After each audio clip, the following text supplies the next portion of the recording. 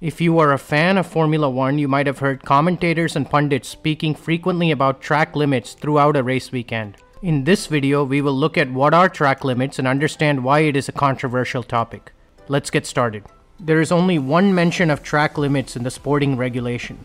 It comes under Article 33.3. Let's take a look. There are 3 points noted here. First, drivers must make every reasonable effort to use the track at all times and may not leave the track without a justifiable reason. This point gives the context for track limits.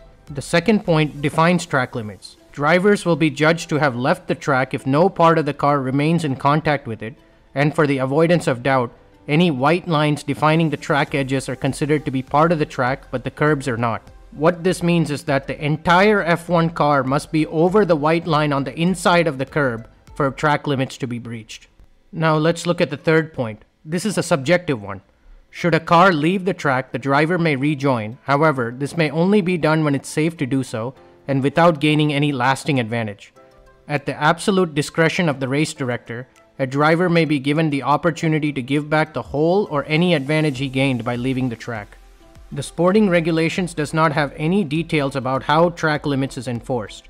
For example, through race commentary, we often hear that 3 violations of track limits leads to a black and white flag. This is not directly stated in the sporting regulation. Also, there is no detail given as to how track limits is calculated. Through commentary, we heard that sensors were being used to detect when all 4 wheels had crossed the inside white line. The details regarding these sensors and how the data from these sensors is used to calculate track limits is not disclosed in the sporting regulation. For the 2023 Bahrain Grand Prix, the FIA published notes regarding track limits. In section 15.1, the note states, "The white line defines the track edges.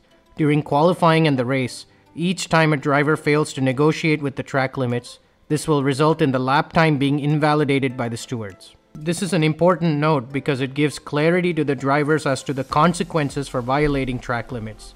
Many times we saw drivers losing their qualifying time or a fastest lap attempt based on this note. So, why are track limits controversial? Track limits are controversial because of how they are enforced. In the 2021 Abu Dhabi Grand Prix, early in the race we saw Lewis Hamilton cut the chicane and gain an advantage against Max Verstappen. Hamilton did not return the position back to Verstappen after this corner. Since there aren't clear definitions as to what is gaining an advantage in the sporting regulations, the race director's decision stands whether he's right or wrong.